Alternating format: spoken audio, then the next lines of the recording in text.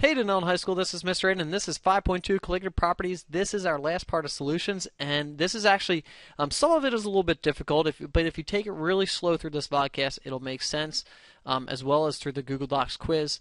And also, it's going to answer a lot of your questions about what happens to my freezing point, my boiling point, whenever we make a solution. But before we get to that, let's start with what happens during a pure solvent. A pure solvent looks like this. And when we start to boil it, we start to take away, the heat goes and breaks the intermolecular attractions, like the hydrogen bonding or the dipole-to-dipole attractions, and our solvent, pure solvent, like water, would begin to boil. And how do we know when it's going to actually boil? Well, it's going to boil when the vapor pressure, when the pressure to be a vapor is equal or opposite to the atmospheric pressure pushing down. Okay, once it's equal or opposite, you begin to vaporize or boil something. But when we make a solution, this is what's happening. When we make a solution, we have something else inside of the container. We have a solute that's inside the solvent, and it's preventing, if you think about it, the heat has to go into not only breaking the hydrogen bonding attractions, but it also has to break the attractions between the ions or the other substances as well. So what happens to the vapor pressure is the vapor pressure, whenever we make a solution, the vapor pressure actually gets lower. So in a solution, the vapor pressure always gets lower. The pressure to be a vapor is much more difficult. Okay, it's much more difficult. And we can see that in one of our equations. If we just have a pure solvent right here, like the pressure of water, the pressure of water might be a certain bit of atmospheres. Okay, but when we make a solution, the vapor pressure will go down, because you can see what's happening here is we don't have pure water anymore. We don't just have a pressure of water. We now have what we call a mole fraction. Okay, we have the moles of water, and it's inside a total number of moles. So actually, in any fraction, you can tell what any fraction does to something that's pure. It decreases it, doesn't it? That's why we call it a fraction. Okay, and so the pressure, the vapor pressure goes down, and we can use this little pressure equals the original pressure times the mole fraction in order to figure that out.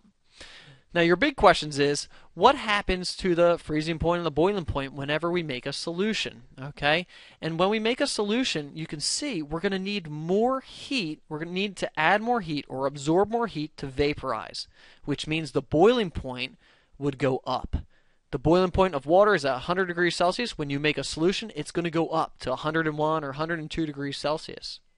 Now, when we are going to freeze something, you're going to need to remove more heat in order to freeze it, because it's going to be much more difficult to make those hydrogen bonding attractions and when you have something else inside of it. And that's why we put salt on our roads up north when it's really cold. Okay, we put salt on those roads not to make the traction better, but it actually makes a solution and makes the freezing point of water actually go down. So the boiling point goes up.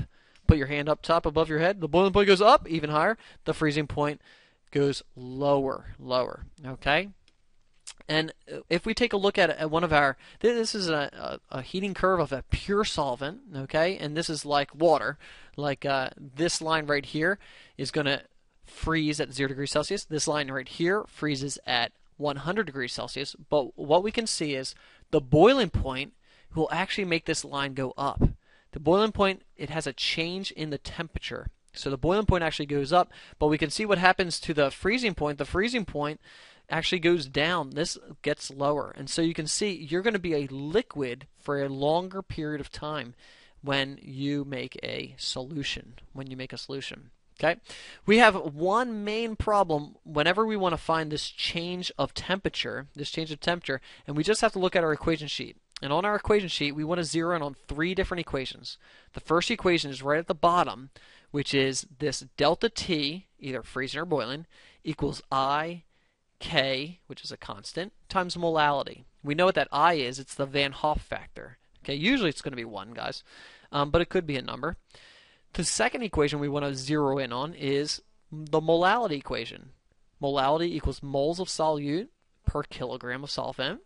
And the last equation is right up top, which is the moles is equal to mass over the molar mass. Okay, and with these three equations, we can solve any colligative properties question. Okay, I want to go through a question and make sure that you understand how I go through it and why we do it. We have a solution that's 5 grams of lauryl alcohol in 100 grams of benzene. We're making a solution, and you can see what happened to the freezing point. It was at 5.5 and it went down to 4.1.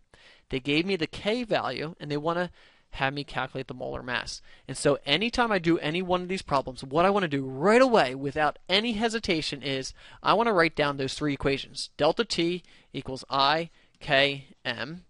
M is equal to moles per kilogram. That's the molality equation. And moles is equal to mass divided by molar mass. And without hesitation, if I write down these three equations, I have this problem pretty much solved at this point. Now I just have to plug in some numbers. The change of temperature was, we were at 5.5 degrees Celsius. Now we're at 4.1 degrees Celsius. And so the change was 1.4 degrees Celsius. That was what the change was. Okay? Lauryl alcohol, we don't know what it is, so it's probably an organic substance. So that means my Van Hoff factor is 1. It only splits up into one particle. I know what my K is. My K is really nice. They tell me what the K is. They say the K is 5.12.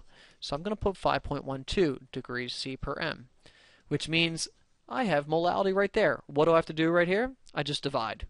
And when I divide, I get a molality of 0.2734 mole. Okay? What do I do with that number? I plug them right in there. Okay, I move him right up to the very next equation. And so if you see, I have the molality there, okay, 0.2734 mole. And what's going to go in the denominator is the kilograms of the solvent. So I'm going to take that 100 grams and make it 0.1 kilograms. 0.1 kilograms. And so I have moles right here. What do I do algebraically? All I have to do is multiply those two together.